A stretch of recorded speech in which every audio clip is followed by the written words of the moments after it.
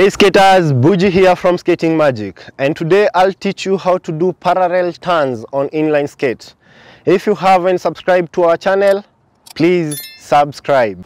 Parallel turns is a skill every skater should learn. It may feel difficult to master at first, but this video will show you exactly what to do. Why are parallel turns useful? If you don't want everyone to know that you are a beginner in inline skating, stop using the A-frame turn and instead use parallel turns because they look nicer and cleaner. This is the method pros use. Another way parallel turns are useful is when you are curving.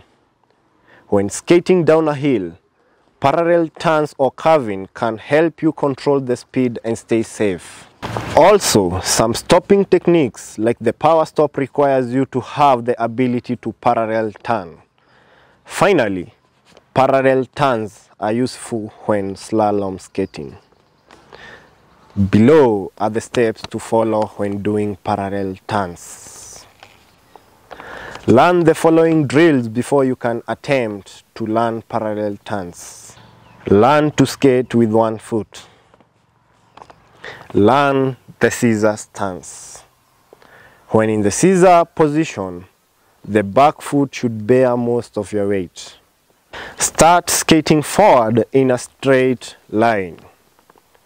To turn right, keep your right foot in front of other and lean into the turn the same way you lean when riding a bicycle.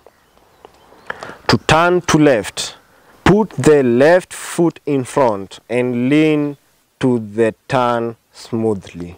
Practice until parallel turns become extremely easy to you. Thank you for watching, and if you enjoyed our video, please subscribe.